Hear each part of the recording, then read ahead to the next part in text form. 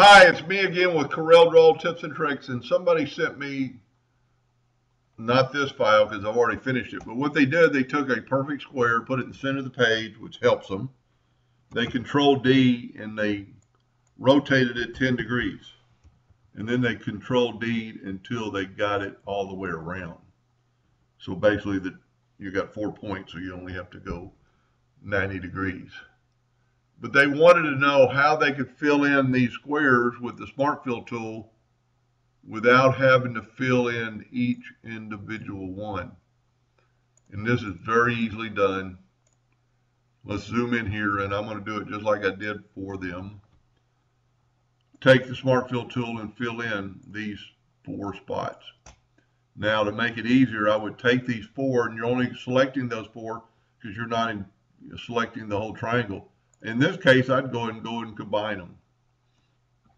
Control D and make a duplicate of that combine. Move your rotation to the center, and this is where center of the page helps you. Now you rotate everything else 10 degrees, so rotate this 10 degrees.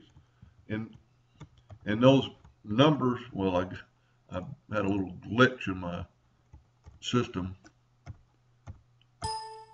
Since those, well, have a little bit of problem. That's at 40 degrees. Control D. My laptop's just slow sometimes. Can't keep up.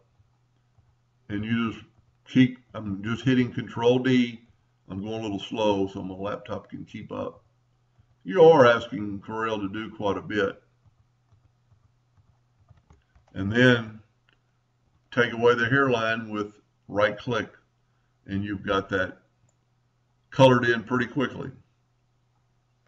That's a pretty cool design. You can do a lot with it. Almost looks like it's going down into a basket if you did some more.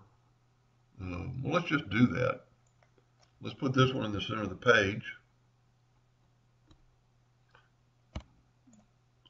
Grab it all, hit P, put it.